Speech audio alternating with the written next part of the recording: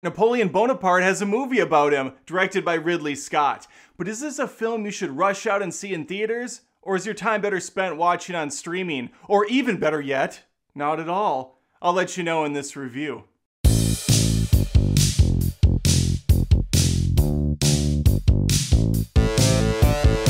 The following video is brought to you by LFS Logistics. Quote with them today by calling 866-537-5644 or visit them online at lfslogistics.us.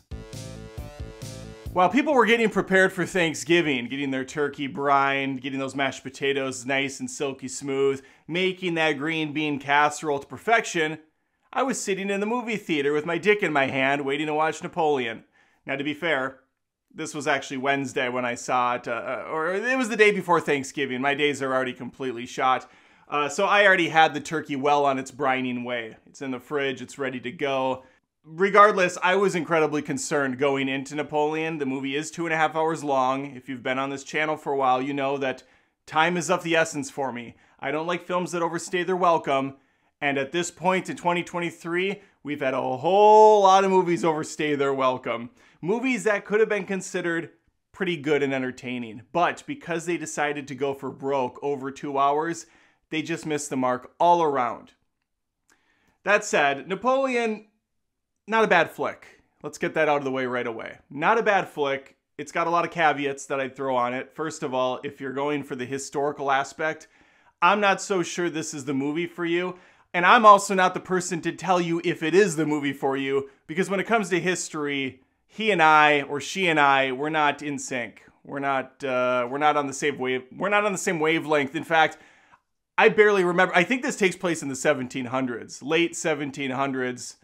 He's the leader of, he's the military leader working for France. He's trying to make a name for himself. He's trying to climb the ranks, and climb he does. It's impressive how quickly he climbs. In fact, it seems like there's nobody else that really is up for the job. So Napoleon's he's kind of the guy. He's kind of the go-to. Like, oh, you're willing to lead these men to their death over and over again until you rack up a body count of 3 million over the course of your insane radical tirades you go on.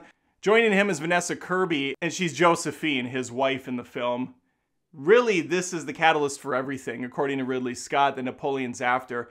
Truly a little man complex is what I'm getting when all is said and done. The guy, he's shorter, he's heavier, he's not like your traditional Stallone build or a Schwarzenegger build. He's a very pudgy, he likes to eat, and he likes to kill. He likes to strategize, and he likes to be on the front lines, claiming that fame for himself. As I stated, I don't know if this is a movie for historical accuracy. I found myself questioning a lot of things. Like, really, was Napoleon blowing up pyramids?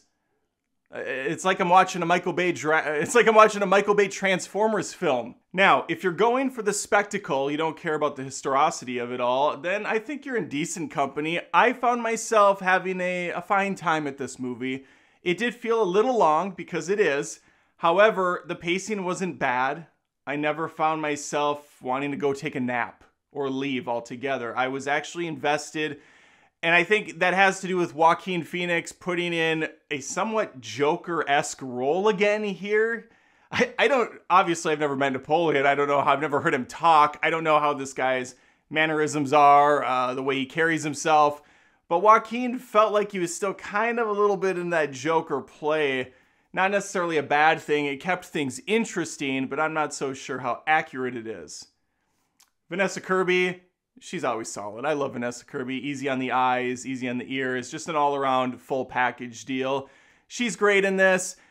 Another negative for me is the film, it's linear. It doesn't really jump around. Yet, I didn't feel like I really got a good grasp of Napoleon as a father, as an individual, as a...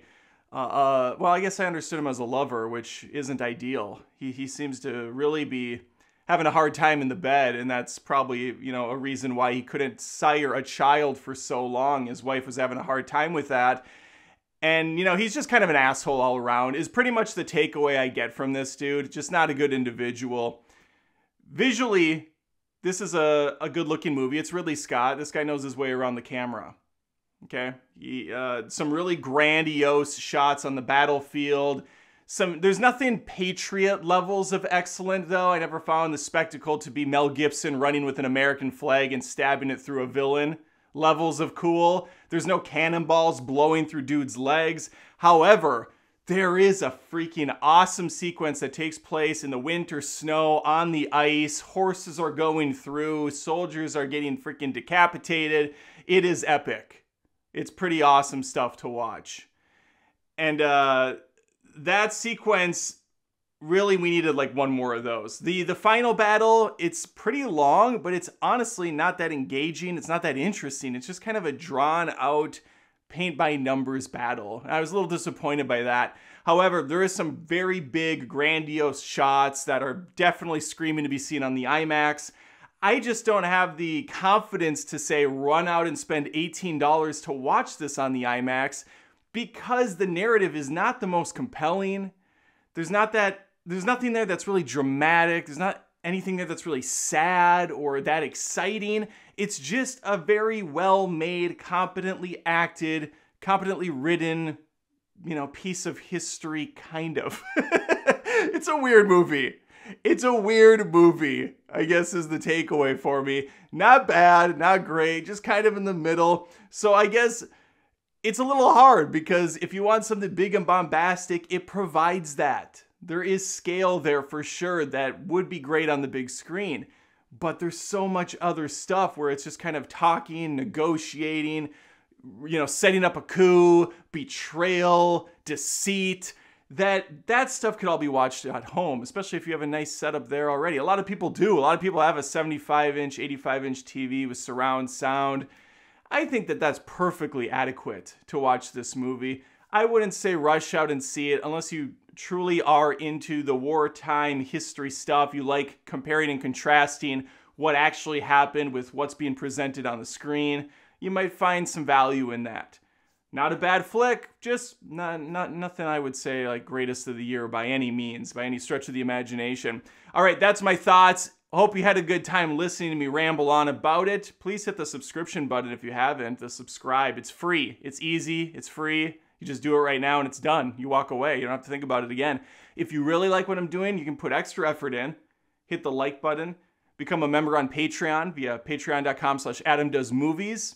Show your support there. There's different tier levels. The same with YouTube. There's a join button. You can click that as well.